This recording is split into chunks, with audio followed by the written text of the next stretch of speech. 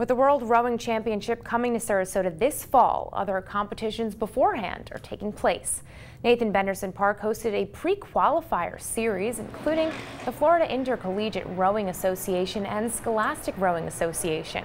Hundreds of spectators cheered on their rowing contestants. The competition had a 2,000-meter race and a 1,500-meter race on the east side of the lake. Spokesperson for Nathan Benderson Park, Sarah Kupayek, says this type of physical activity is becoming more popular.